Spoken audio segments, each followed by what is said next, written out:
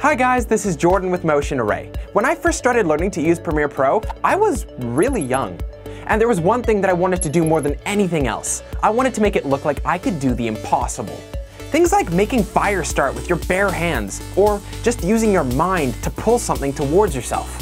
Things that literally can't happen, but you can make it look like you're doing it by reversing your footage. I was obsessed with this feature.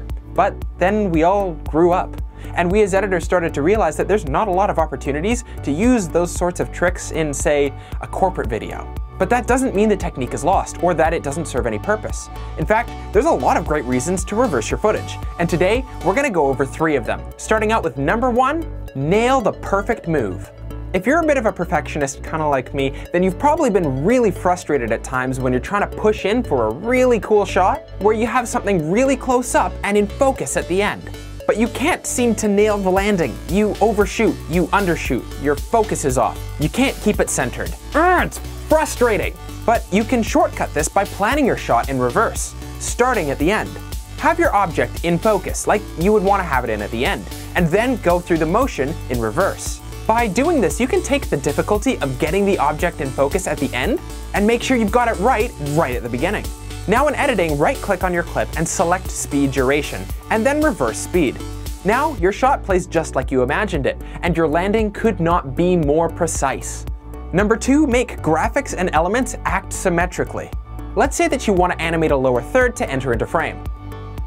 Seems pretty simple, right? But now let's say you don't just want it to leave, you want it to leave exactly the same way that it entered.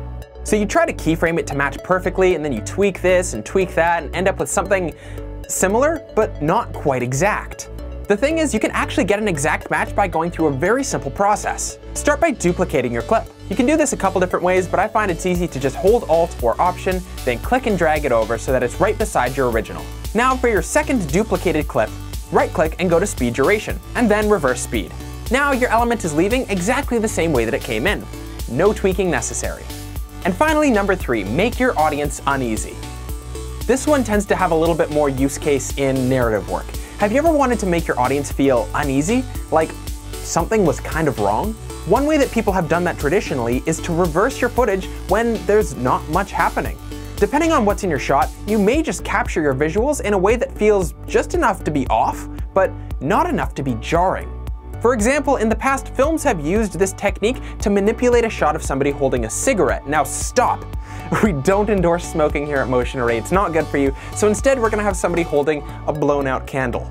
So in this shot, we just have the item burning, releasing smoke. But now we bring it into Premiere Pro, and we reverse the clip just like we did for all the others, and we're left with a shot that at first glance hasn't been manipulated, but if you look at the direction of the smoke, it's behaving contrary to the way that it normally would in real life, giving you the feeling that something just isn't quite right. It's subtle, and used in the right situations can make your audience feel exactly what you want them to feel. And guys, that's it. Those are 3 reasons to reverse your footage. I hope you found this video helpful. If you did, we've got tons of other tutorials on Premiere Pro, After Effects, and even filmmaking in general. Thank you so much for watching. Consider giving it a like, subscribing, or even sharing it with a friend. And I hope to see you in the next video.